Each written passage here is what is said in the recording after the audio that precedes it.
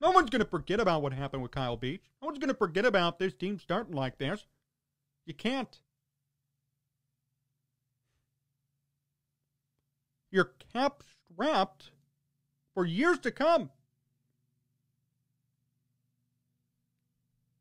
So you can't forget about this. The finances, the money, the salaries will always remind you of what happened this past offseason.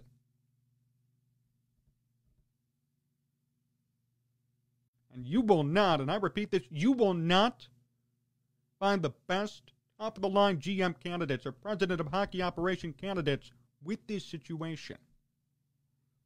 You might find somebody trying to make a name for himself, and that's great. Maybe it'll work. But you won't find a top-of-the-line guy. Not with this going on. Nobody wants to be near the Blackhawks right now. Nobody. It's just a really tough situation.